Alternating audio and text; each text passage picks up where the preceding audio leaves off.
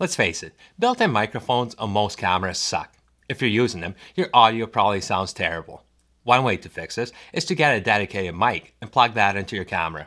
But even then, depending on your camera's placement, your audio might still sound bad. The best way to get good audio is to use a dedicated microphone plugged into an audio recorder such as a Zoom H1N and place the microphone as close as possible to the sound source.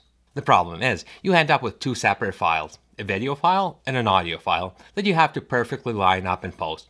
Fortunately, there's an easy way to perfectly sync your external audio to your video in Final Cut Pro, and today we'll take a look at how it's done. Hey guys, what's up? My name is Serge and welcome back to my channel. In this video, we'll take a look at a couple ways to perfectly sync your video and audio in Final Cut Pro. Before we get started, there's a few things to keep in mind when filming that makes this process much easier. First, recording audio in your camera, no matter how bad it sounds, can be very helpful. If your camera is capable of recording audio, make sure that's enabled. Second, if you record multiple takes, either use a clapperboard and write down the take number on it, or if you don't have one, say the number right when you start recording. If you have a large number of clips, this will save you a lot of time trying to pair the correct audio file with your video clip. And last, if your camera doesn't record audio, or if it's placed too far away to pick up the audio, either start or end your clip with a distinct gesture, such as clapping your hands. This way, you'll be able to line up the waveform with the action in your video to perfectly line up your audio and video. So let's jump into Final Cut Pro and take a look at how to sync your audio and video. The simplest way to sync audio and video is to let Final Cut Pro sync your clips for you. In order to do this, your video file needs to have sound. First, locate the video and audio clips you want to sync in the media browser. Hold down the Command key and click on each clip to select them both.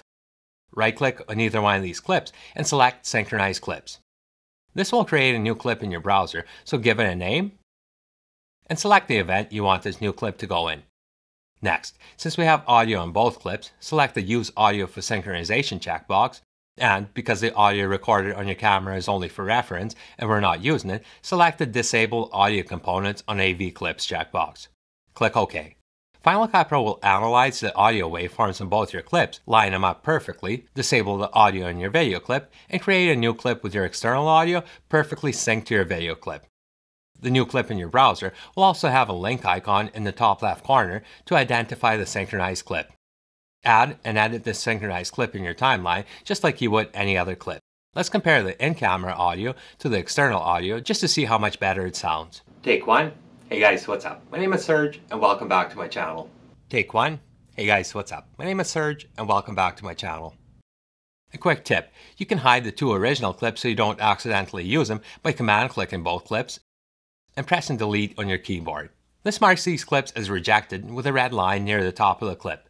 It doesn't delete the clip, just marks them as rejected. You can now easily hide these rejected clips by selecting Hide Rejected Clips from the drop-down menu at the top of the media browser, or by using the keyboard shortcut Ctrl-H. This hides your original clips from your media browser so you don't accidentally use one of them in your project. Next, let's take a look at how to sync your external audio to video that doesn't have sound. This is where using a clapperboard or clapping your hands comes in really useful. Let's grab our video clip and drop it into the timeline.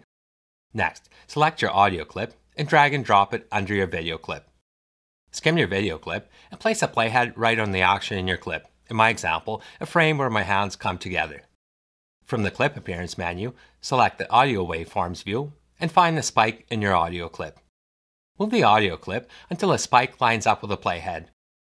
Zoom right in on your timeline and line up a spike in the waveform as close as you can. Play back your clip and watch and listen. You might have to move the audio ahead or back a bit to line it up perfectly. Once you're happy with it, select both clips and press Option G to combine them into a compound clip. Trim off the reference clap and your clip is ready for editing in your timeline. So there you go, two simple ways to sync your video and audio in Final Cut Pro. Thanks for watching and I'll see you back here next week.